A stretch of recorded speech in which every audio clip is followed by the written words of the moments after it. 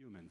So we are going towards a future where robots and humans will work together, and robots will become a pervasive and personal technology like the personal computers and the smart devices which have become totally ubiquitous.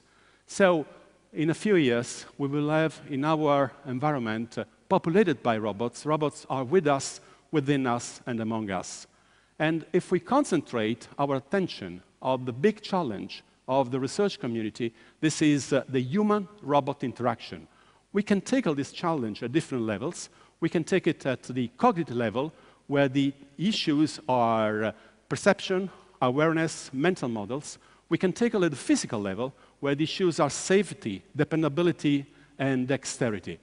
But there are some other subtle issues which should be considered, and these regard the ethical, legal, and societal implications of using robots.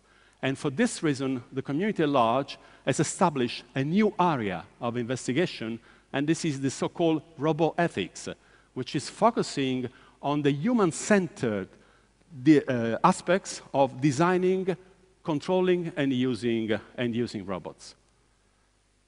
In the future, robots will become more and more intelligent and sentient machines. And in my opinion, this will provide a number of wonderful opportunities for today's students, the passionate ones about robotics.